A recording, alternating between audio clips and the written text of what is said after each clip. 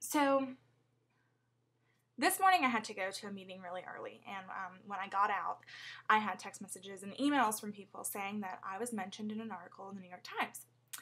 And it kind of got me thinking to my first mention in the New York Times, which was 2 years and about a month and a half ago.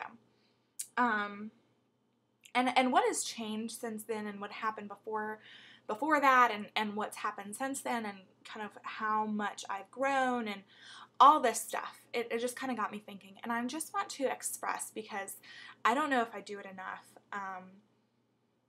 not for lack of, thinking it or feeling it, but I just want to express how appreciative I am of your viewership, of you guys sticking around, my subscribers. I really, really appreciate it from the bottom of my heart. It is amazing, and it allows me to do what I love to do, and it really has changed my life in so many good ways, and I can't help but sound corny when I say that, but it's just amazing that, I have this opportunity. I don't mean to elude you. This article wasn't about me. It was about Lauren Luke, who is better known as Panacea on YouTube, and who recently launched her own collection with Sephora in New York City. And I can't help but feel a little bit of pride within me for her. Not because I had anything to do with her success, but just because I know that she and I both started out on YouTube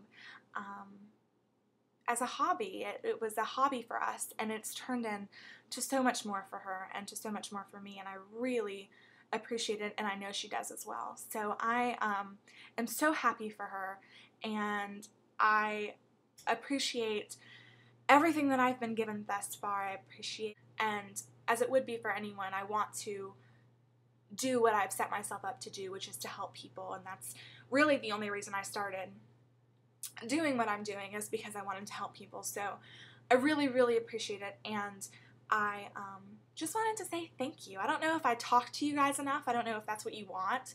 I had a couple of requests to do that, so here I am, and I definitely will be posting makeup videos. I have one set up to go in the next few days, but I wanted to post this right away because I do appreciate it so much, and I wanted to welcome you if you're coming from the New York Times, if you read that, or, whatever, wherever you're coming from. I really do appreciate you watching.